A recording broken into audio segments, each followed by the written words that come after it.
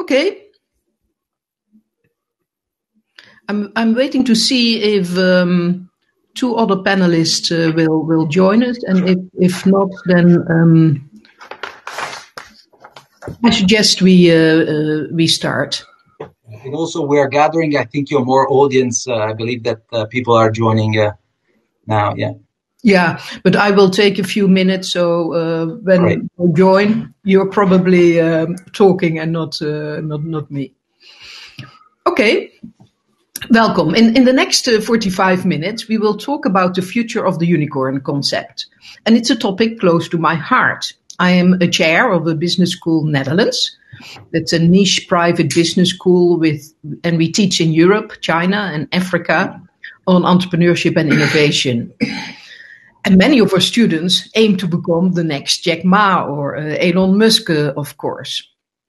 But today we talk about if this unicorn concept will remain the dominant concept of the future company.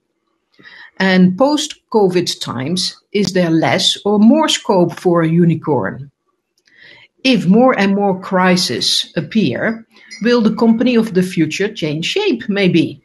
Will companies of the future become like a phoenix?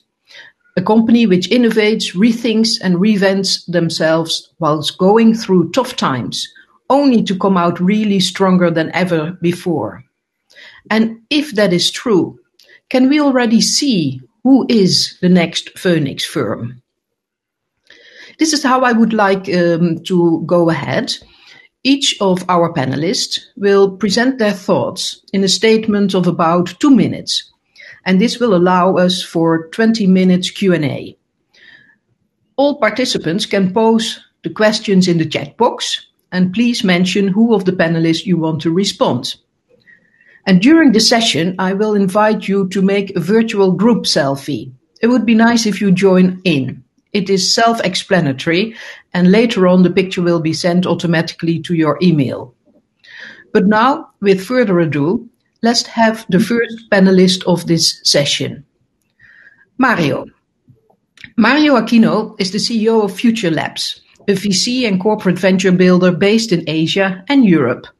He was previously the managing partner of McKinsey Ventures and the MD and board member of Moody's Analytics in Europe, Middle East, and Asia. Mario, the floor is yours. Well, first of all, Annette, it's a pleasure to be here. Thank you very much. Very interesting topic and one that is worth addressing. Look, if the first question is the concept of the unicorn, i.e. digital natives that can create impact at scale, a dying concept, well, my short answer is that it would be not. I think we live in an unprecedented era of technology and business model innovation that requires and creates new opportunities, requires your businesses to rethink their models, reinterpret, reimagine.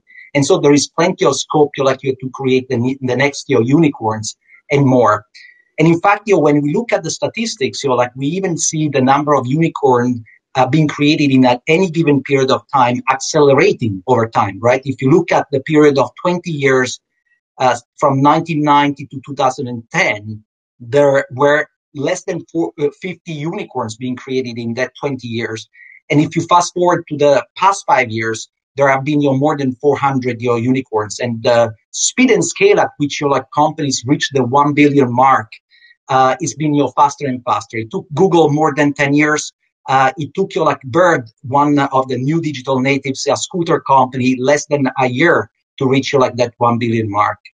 Now, it is fair though to say that what we see, to give a bit more nuanced approach and answer, is a bifurcation in the market. On one side, we see companies that are scaling much beyond the unicorn 1 billion status to become decacorns and multi-hundred billion-dollar companies, mostly because we know that today, in a mobile internet era, there are no more geographic boundaries, or at least the boundaries have decreased.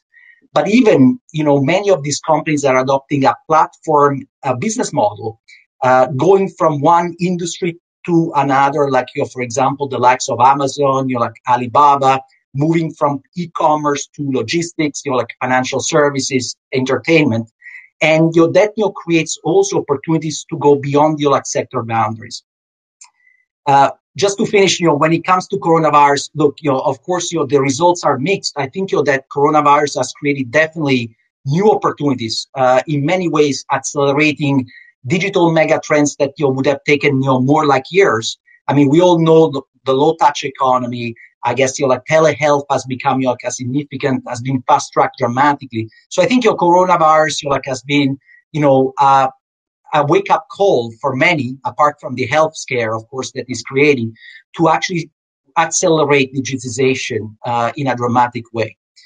The interesting part that I would love to explore further later, perhaps, is has the source of the unicorns changed? Is it not only the purview of digital natives, kind of startups that get created in the wild, or there is a role that corporates actually can play more actively in creating the next generation of innovators?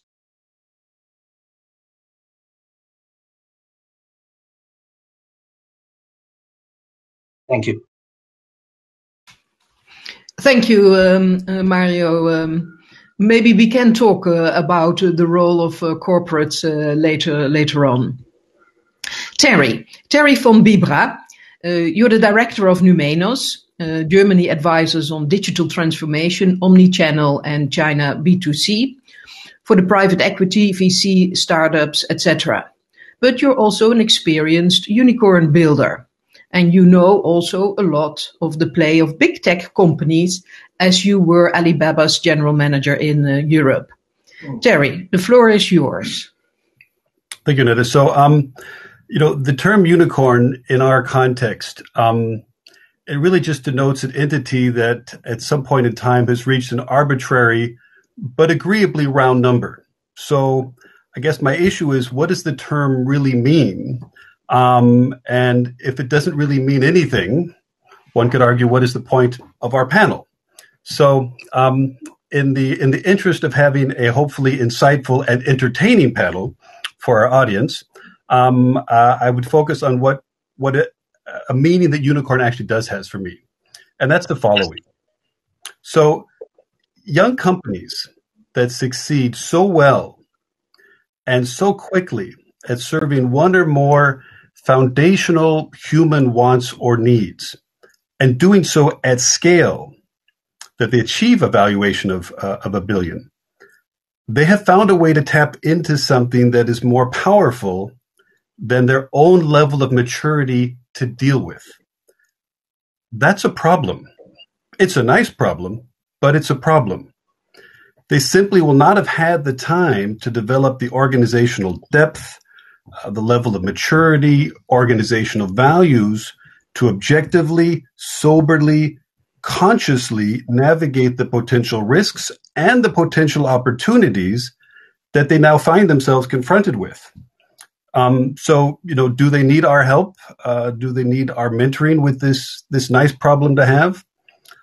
I don't think so. They're clearly onto something. And however unprepared they may be by virtue of having gotten there so quickly for that, they need to learn by doing. They need to go through these mega-sized growing pains on their own. And we can either be on the inside and be part of that amazing experience, or we can be on the outside and watch and observe and learn. But I don't think there's a lot that people outside of that experience can do, because it is so all-encompassing, and the dynamics are so strong. It's a fascinating area. I think it's fascinating to be involved with. But as I said, the term itself doesn't really mean much to me. I think the valuation is completely arbitrary. But I do think this situation of so much growth coming so quickly to usually organizations that are so young and immature, that is a fascinating topic. Terry, if I may ask you a question, because you say that the term to me doesn't have a lot of substance. I can understand that from an investor's point of view, but if you look at it from a motivational point of view, for entrepreneurs who can aspire to be the next unicorn, for countries who say, okay, I'm very well organized in my ecosystems around unicorn. Do you see the benefit of coining firms like that, like unicorns? I think it can be a real distraction. I was reading recently in the press about the event in France with President Macron, where he said, he set out a goal. We're going to create, I think, 25 unicorns in France, and recently met with a lot of those entrepreneurs afterwards. I think they'd actually created, 12 or so. But a lot of the participants from these companies were saying unicorns don't matter. Some of the people saying that had become unicorns, so obviously they were happy about that. But they were saying it doesn't matter because, again, it's an arbitrary term. And when I think of the companies that I worked at, the valuation was distracting for the employees, absolutely, frankly, in a negative way. But the founders of the companies that I've either worked at or observed that were really successful, they were never obsessed with the number 1 billion, and they were never obsessed with the valuation. They were obsessed with doing something, whatever it was. What I've described as addressing a human foundational want or need, but that's not how they described it. They described it as, I'm obsessed with why is it so difficult to do X when it could be so much easier to do it if we did Y? And that obsession has certainly been the common theme, not the valuation. Okay, thank you. Let's go to Katherine. Katherine Kahn, you're the co-founder and CEO of Rovilus. I don't know if I pronounce it well. A clean energy startup accelerating adoption of electric power through sustainable batteries and enabling circular economy. Tell me, what can you say about the topic? Right. Thank you so much, Annette. And it's a great pleasure to be here. And I think it's very apt that I'm speaking the last coming after Terry and Mario. We are definitely a startup that's aiming to be, what you would call a unicorn status. But echoing what Terry has said, I do believe that is a vanity metric for a lot of companies out there. That is something that can be very distracting, but at the same time, is something that investors would love to see. So there's perhaps Mario could chime in a little bit more on that as to, if a company's focus on building their business, is that something that is key or core to what investors would evaluate based on. So a little bit more about this topic and my view on it. Myself, I'm the CEO and co-founder of Rovilus. And what we're doing is we are creating sustainable batteries by combining hardware and AI to power all vehicles and storage applications through a circular economy. So my take on this, having operated in Taiwan, and we just recently started our office in Singapore and also in the States, I think is that there are a lot of unicorns out there, and I think it's a concept that's not going to die. It's going to continue to exist. The key issue is whether it's riding on the mega trends that's currently changing our economy right now. So just throwing some statistics out here, Crunchbase recently did a study on 133 unicorns, and the most common year of establishment of these unicorns is in 2007. So that's a subprime mortgage crisis year. So we know Uber, we know Airbnb, they spawned from that. So I do believe in a crisis moment, it's actually a driver for these companies to latch onto these mega trends and be able to build their companies to scale.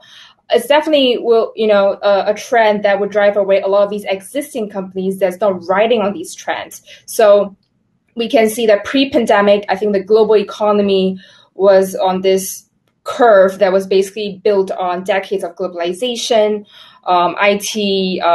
IT adoption, and resource extraction. And I think that model of take, make, waste, that is something that's not going to be sustainable. And in this era, we have started to realize that post-pandemic, we have realized that these mega trends, such as decarbonization, such as healthcare, such as, actually the unthinkable of working from home. And us being speaking on the same panel, despite being in different locations, these unthinkables are coming, are accelerating. It's coming, it's actually surfacing fairly quickly than we have anticipated.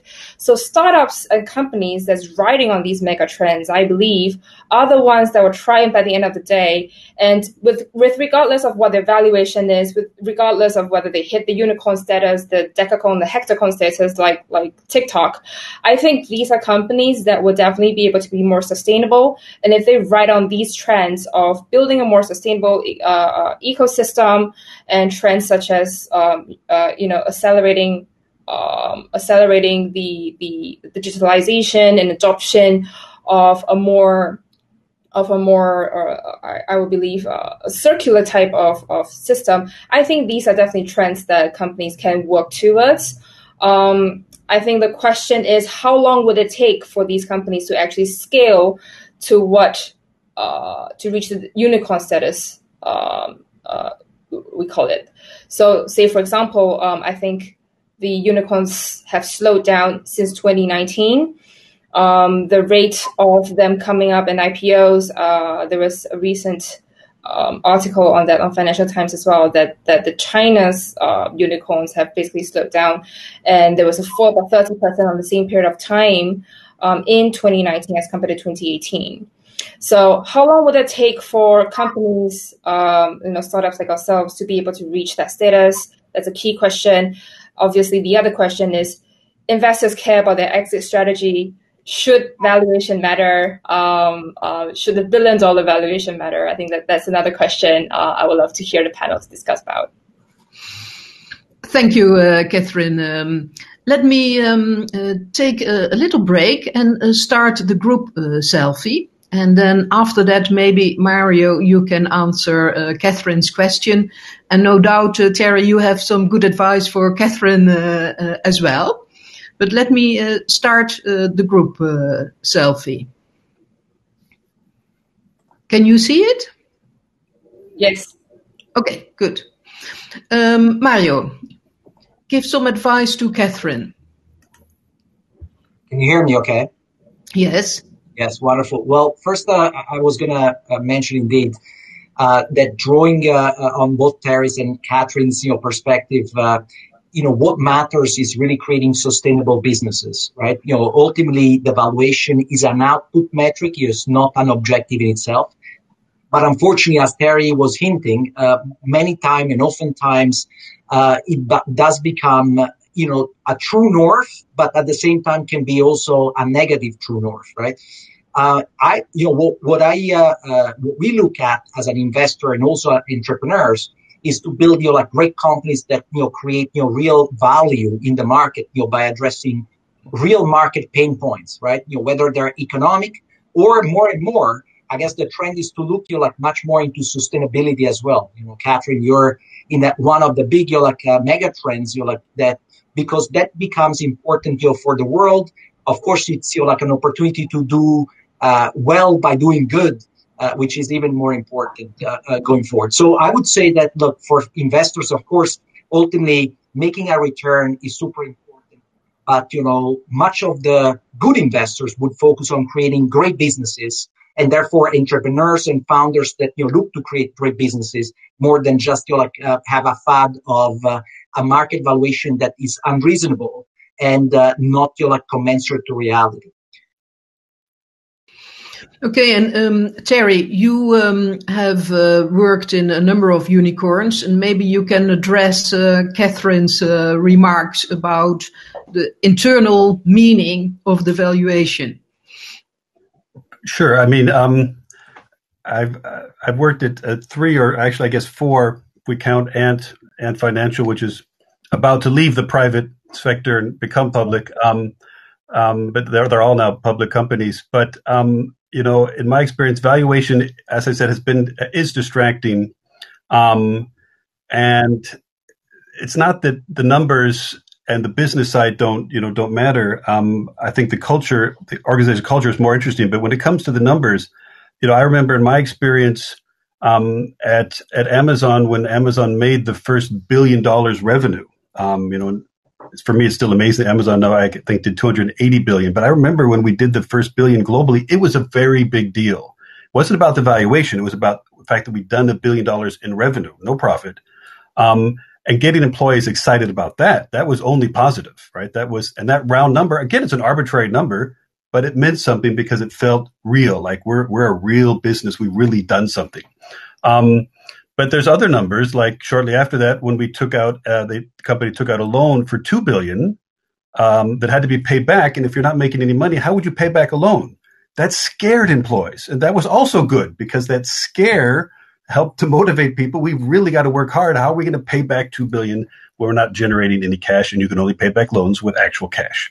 So I think the numbers are important, but I think it's more about the culture. And so, Katherine, for example, in your company, what is it that the teams are obsessive about? If it's about the clean tech aspect, right, then the most powerful thing about a company that has the potential to become a unicorn is the organizational culture. It's the hardest part to change in existing legacy companies, and it's the most powerful part of a startup. And the obsession is often what helps tie that together. So, I mean, I'd love to hear Katherine's view of, what is it that she senses in her company that people get really excited about, valuations aside. What really gets them excited and obsessed about? Because that's your most powerful asset. Absolutely. Thanks for that, Terry. So I think you're absolutely right. I'll just give you an example to that. In terms of valuation, when we talk about it, we're a bunch of engineers, right? So when the engineers think about it, they go, "Oh, great! That's something that's great to have," but it's not something that excites them, that really drives their passion. So what we're doing is we're working on extremely high power batteries, and those batteries can enable a circular economy by translating that battery down to a lower power application and down to the lowest power application to completely fully utilize the battery value. Because right now, the high power battery is just typically just being disposed, and we have an AI system that tracks all these batteries so we can collect all the module data. And that data is the key and the vital core to actually lowering battery repurposing costs. So you see a lot of battery technology companies out there talking about battery recycling. A lot of them are doing it at battery cell level, which is these individual cells that goes into the battery packs. Battery cell level data is not sufficient to basically drive down the battery recycling costs, repurposing costs for battery modules. So we're basically plugging in that missing piece of the puzzle in this whole battery repurposing ecosystem. So back to what you said. Back to the question, indeed. Right. You're an engineer and a very passionate engineer. But go back to the question about your team. So the engineers are extremely excited when we are able to work on a project. Like, say, for example, if we have talked to General Motors about our technology, and things like that really excites them. And once we're able to test a certain product with them, that is something that really drives them and push them to innovate. Or the negative emotions that you mentioned earlier, when somebody questions them about their technology and what they're doing. Like, say, for example, we recently have a case with a public company in Taiwan. And when they're being questioned by the engineers, the CTOs, that's something that pushed them to, really innovate, really sit down and think about what we're doing. So these are the things that really drive our team, in essence. It's not so much about how much we are, how much our valuation is. It's not so much about how many pitches we have done. It's more about where we have put our technology to and what changes we have we are driving. So one of the key kind of thing that push the team forward is to be able to work on projects like those with GM, the larger companies, but also projects that actually drive social change and social impact. So one of the cases that we're doing is to electrify an island in the Philippines. And that is something that's really interesting to us because we get to do the whole ecosystem. We get to do the marine vessels that ferry people back and forth from the islands. We get to do the microgrid part of it. We get to do the charging stations. We get to see actual impact on the people that's living on the island. So that is something that I think it really is something that drives to our core, and that's something that really drives us forward, even though we know how much some of these cases may not be ideal from the investor's perspective, but from the business perspective and from the way we are, it brings back to why we started this company. I think those are the instances and the situations that really drive us, and it reminds us of what we're really passionate about. So back to your question on does valuation matter? Yes, it does. It matters so that we can bring in more money for the company. But instances such as these that reminds us of what we're passionate about is something that's core to the team. It's something that we really bond over. And it's good, Katherine, that you mentioned that it's also interesting for you to work with bigger companies. And maybe that can be a bridge to what, Mario, you wanted to talk about a little bit. How can corporates become the unicorn innovators of tomorrow? Yeah, I guess, the broader context, Annette, where we come from is that, we've been, on both sides of the equations, right? We've been corporate executives, corporate advisors, but also entrepreneurs. And, we know that entrepreneurship in the wild creates a lot, of new ideas, new innovation, early stage. But, we also know how difficult, is for companies to scale, startups to scale. And I would argue that, today, actually, given that the cost of creating the end startup, that does the same thing as the other hundreds of them, has come down significantly. So you see a proliferation of, startups in the wild, and so it's become a lot more challenging, for any given startup to become the next, unicorn, right? Because now there is a hugely crowded market, over there. Of course, there will be continued, opportunities for unicorns to come, from innovation in the wild. But we would argue that actually, corporates, especially those that are led by forward thinkers, leaders, have a real opportunity to leverage on the scale of their assets. They do have advantages. They have huge customer base at scale. They have data at scale. They have also a degree of available capital. And if they can actually reinvent themselves a little bit, like you were suggesting with the concept of a phoenix. Given that now, what matters, they have huge underutilized assets that can be redeployed, into new markets. An example in point, I would say, could be the ones that Terry, you will be very familiar. But Amazon, one of the reasons why they created AWS is that they found themselves, having such number of data centers that mostly were not utilized throughout the year, and thinking creatively about, can we leverage that asset at scale to then redeploy it to create a new business opportunity.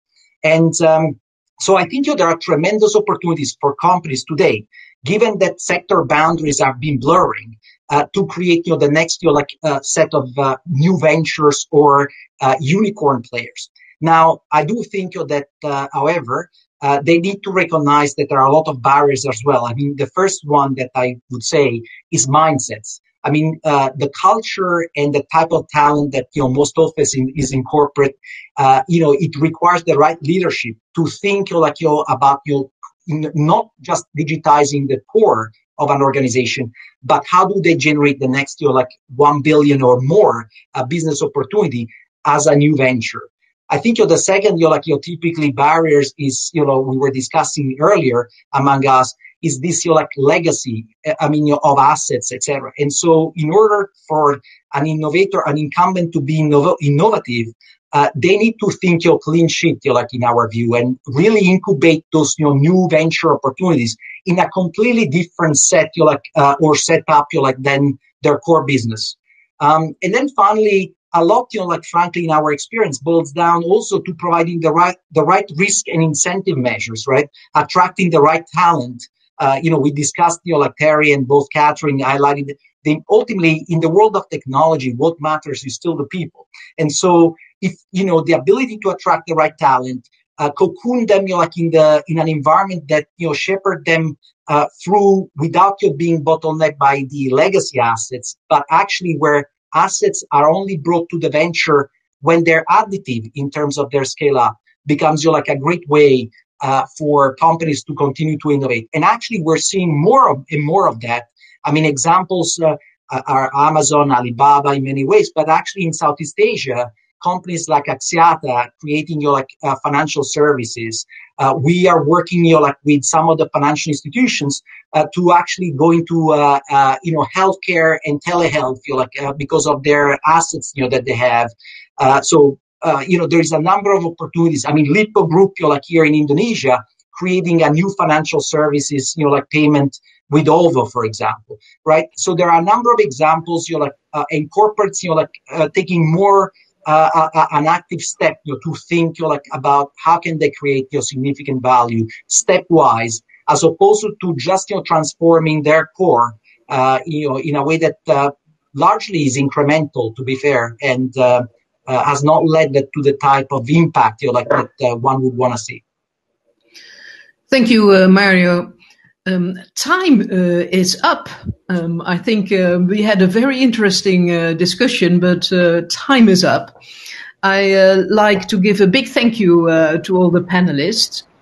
And if you like to know a little bit more about the topic Phoenix versus Unicorn, then I can recommend you the book of Peter Hinson. He wrote the book The Phoenix and the Unicorn, which was published earlier this year. And it is a very thought-provoking book. But for now, thank you, panelists, and enjoy the rest of the sessions of today. Thank you. Thank you. Thank you.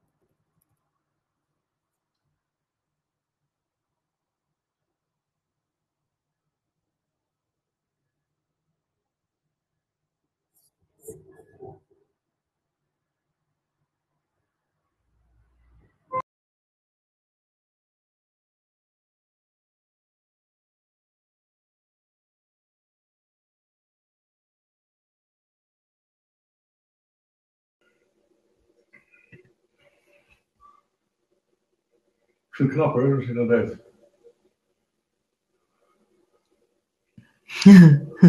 Wie is dat? You're still here. I cannot hear you because your phone is switched off, I think. Okay, it should be good now. Can you hear me now? Yes, but Parag, you just missed the session. Oh. We just actually concluded it. Wait, it said our session was at Central Time. But never mind, because I think we still have a few people joining us. So why don't you just make your contribution? Is that okay? Yeah. Do you want to do that? Yeah, time. Did it? Let me introduce you then, Okay. Parag. Okay. Parag, you're a serial entrepreneur. Eh? You're a partner at Radical, and you build what you call radically different software products and services, specializing in gaming and digital broadcasting. And in addition to that, you're also the chief mentor at iCreate, an international center for entrepreneurship and technology. So please go ahead and let us know what you like to say about the unicorn concept. Okay, first of all, my apologies. I'm in Italy, and I thought the session started in an additional 15 minutes. So I apologize for that.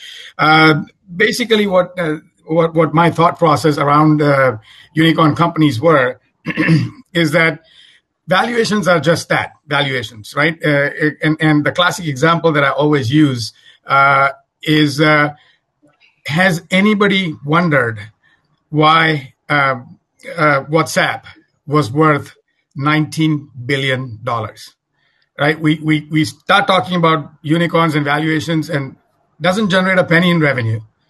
How is it worth that it was valued at $19 billion? Well, there are certain fundamentals to valuing a technology company. A majority of the unicorn product are all technology companies. It's either the traditional business valuation models that we have is a multiple of revenue, multiple of profit, forecasted potential and all that stuff. But another key ingredient to valuation in Silicon Valley or in Israel or any other active entrepreneurial ecosystem is the number of users on your platform. So if WhatsApp had, when it got acquired, it had 700 million users. And traditionally in Silicon Valley, a user is valued at $10. So they would be worth $7 billion. It still math doesn't add up. That how do you value that company at $19 billion?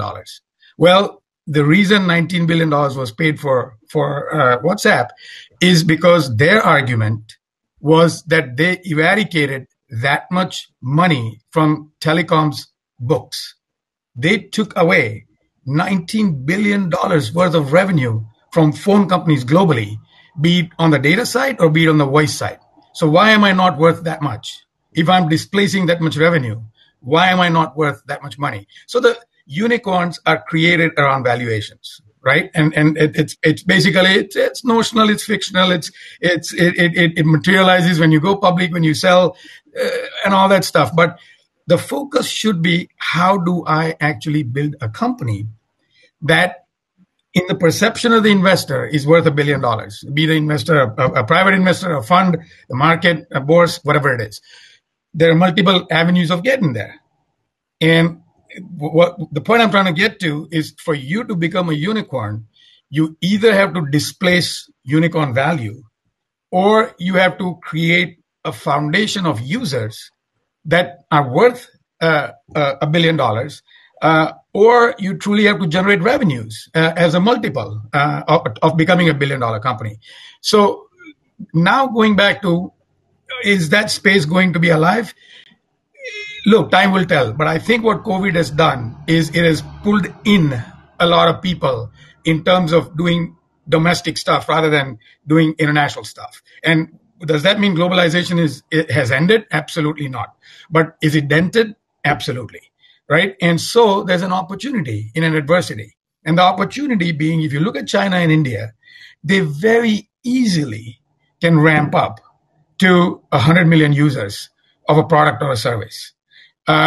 Because they have economies of scale, they can also offer a product or a service for a very small fraction of the cost of the US or the European Union or Israel or whatever it is, and they can get to the revenue stream fast enough to be $1 billion company. So absolutely, the companies that start focusing inwards, and you're seeing this already, you're seeing this in China and India.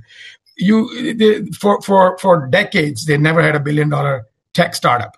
Well, there's umpteen of them coming up. I mean, you look left, right, and center, and they're everywhere. And they're challenging the norm in every industry, in every aspect. These are not just Ubers anymore. These are not just the TikToks anymore. These are companies that are even going to manufacture. So it's not just the tech play on the user side. It'll also be, I know of several companies which I think potentially in another 5, 6, 10 years can become $1 billion companies in India, especially some of them are affiliated with our incubator. They are building electrical bicycles that are very, very cheap for the Indian marketplace. Now just think about how many bicycles you can sell in India. You can sell a lot of bicycles. You can sell a lot of bicycles in India. And can they become $1 billion company? Absolutely. Absolutely, just due to the sheer product category that they have picked. And Parag, one of the other participants said this $1 billion mark, that's actually very distracting for a startup. It absolutely, 100%. But like I said, you know what? It's a notional and a fictional number until you actually capitalize on it. It doesn't really matter what your Series A or Series B or Series C values you at. Who cares? Just go focus on your product. None of these companies that became mega companies ever, their goal was never. Bill Gates never started Microsoft because he wanted Microsoft to become a $1 billion company or for himself to be worth $90 billion. That was a result of his vision. And go ahead. Yeah, I was going to ask, we also discussed that, what is most important in terms of the value apart from the business model and apart from the product and the $1 billion mark in a startup for an investor to invest in it? Apart from the money side. An astute investor is not really worried about the valuation when he gets in. Right? They want the valuation to be lower. When you're buying, you want the valuation to be lower. It's when you're selling is when you want it to be higher. So when you're bringing your money in, nobody wants to invest in a $1 billion company. They want to invest in a $4 million company that eventually will become a $1 billion company. Right? So from an investor perspective, it's a distraction as well. I don't think they care about it. The matter of fact, the real big investors always want to get in at a very early stage because they want to take that exponential bet. They know how to make 10% return. I mean, they would invest in a exchange traded fund. They wouldn't risk it on a company, right? It's those X multiples is what they're chasing, and that they don't get in. It's probably the Series B, Series C rounds where they're investing again and again and again is to prevent themselves from dilution. I mean, it's matter of fact, I want more because I believe in this product. I believe in this service. And the valuations keep going up. My dollar is now 6, so let me put some in at 6. Do some dollar cost averaging, buy more shares, right? And then it becomes 10. I want a little more. So that I think from an investor perspective, yes, eventually they'll get to the $1 billion mark, but none of them are looking to invest in a $1 billion company. I mean, by then it probably most of the time has hit the exchanges anyways. If you were to choose as an investor, Parag, between a startup which has a very good product, a very good technical solution for something, or a startup which has a very good organizational culture, which one would you choose? Well, you got to remember, an organization doesn't build a product. You can build an organization around the product, right? So if my CTO is not good enough, I can go and get another CTO. But just because the classic example I use is because you can speak German doesn't mean you can become a poet in German. If you are a poet, then you can learn German and you can write poetry. But just because you speak German doesn't mean you can write poetry. So you got to go for the poet and then teach the poet the language rather than saying, I speak German, how do I become a poet, right? So an organization cannot really build a product. They would still have to go out and look for the people that are going to build the product. So I would, as an investor, I would chase a product company and not a company that's well organized, because that well organization, like we have seen, is 2 sexual scandals away from a large auto company walking away from you. Right? So, I mean, you could be very well organized. You could be worth billions of dollars personally. Your company could be worth tens of billions of dollars. 2 scandals come out and boom, you're gone. Yeah. So focus on the product, right? Focus on the technology, because guys and people are replaceable. I mean, resources are replaceable, but the technology, if somebody is building something and there's I'll give you a classic example. Israelis as innovators, they every single moment they look for an opportunity rather than complain about an adversity. I met a PhD in Israel, and this guy is in water resource management. And his whole point was everybody in the world is worrying about conserving water. Like, how do I get a piece of the water? There's wars all over the world over water. How come nobody is working on a solution to prevent evaporation of the water that you already have now? So you have a lake and water is evaporating. Why don't you work on a technology to conserve the water that you've fought for and you have? Because close to 70% of the water evaporates over a long period of time. So invest in technologies, but now that's the thought process, right? Now, he is going to build a product which he is doing extremely well. That basically you throw this little ball on top of a lake, multiple balls, they stick with magnets, water evaporates into the ball, condensates, and falls right back into the lake again. It doesn't let it just go away. He recaptures the evaporated water. Now there, I don't need a solid company. I need a scientist. I need a product. I need an idea. Yeah. And that's what I would invest in. Smart idea. On my screen now it says time is up. The talk has to end. Parag, thank you very much. It was nice to meet you. My apologies again. Sorry for being late. Okay. Okay. Bye-bye. Thank you. Bye.